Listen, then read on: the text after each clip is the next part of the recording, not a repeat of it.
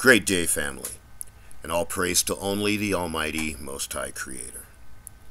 Today I'm going to read Proverbs 2, 1-8, and I read, My son, if thou wilt receive the utterance of my commandment, and hide it with thee, thine ears shall hearken to wisdom.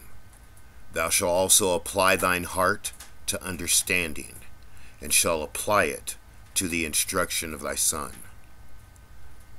For if thou shalt call to wisdom, and utter thy voice for understanding, and if thou shalt seek it as silver, and search diligently for it as for treasures, then shalt thou understand the fear of the Almighty, and find the knowledge of the Almighty. For the Almighty gives wisdom, and from his presence come knowledge and understanding. And he treasures up salvation for them that walk uprightly.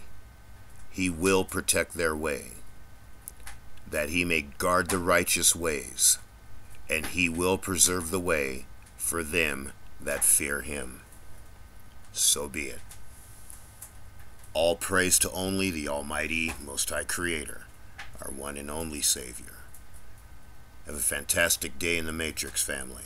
And may the Almighty continue to protect and provide for you.